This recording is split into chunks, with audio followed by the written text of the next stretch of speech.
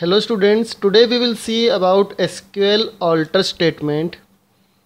SQL alter statement is used basically for adding, deleting or modifying columns in an existing table. So you can actually modify the table.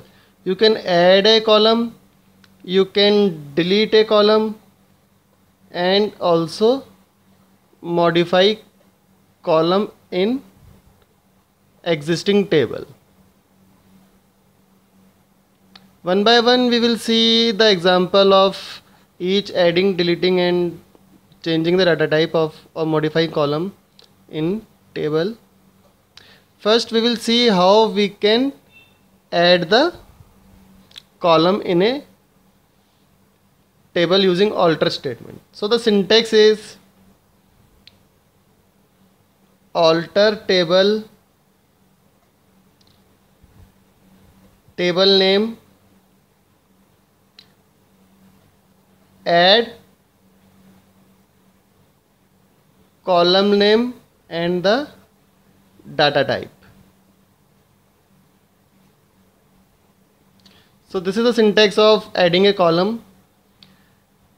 Now if I want to add department name column in the employee table, I can write like this: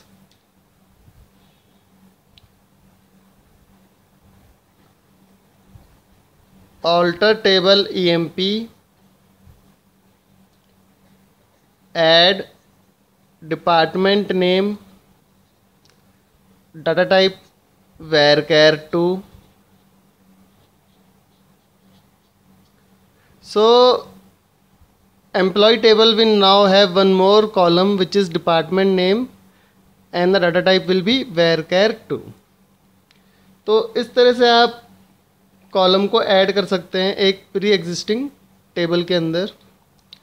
now let's see how you can delete और drop A column from a table. So suppose I want to drop this particular column from employee. So I will write drop alter table emp, then write drop column and then the name of the column, which is department name. By this we are dropping or deleting a column from the table. Now next example is to change the data type of a column. So what we have to do is we have to use alter table, table name, then alter column, column का नाम और उसका नया data type. जैसे अगर इसका data type अब मुझे करना है number, suppose I am giving it as number, तो कैसे लिखेंगे हम? alter table emp, then again write alter column, department name, number.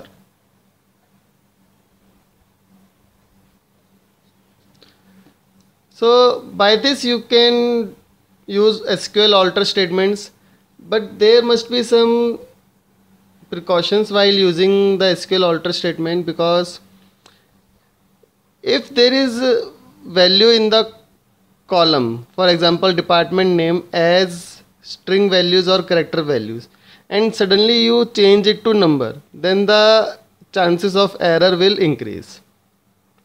Similarly, if you are dropping a column which is having significance as the primary key or foreign key, then you cannot just simply drop the column. It will affect the relationship of the tables.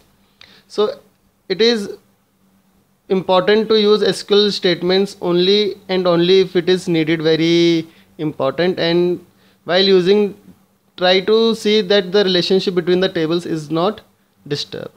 The execution of these statements in Oracle 11g database will be seen in the next video. Thank you.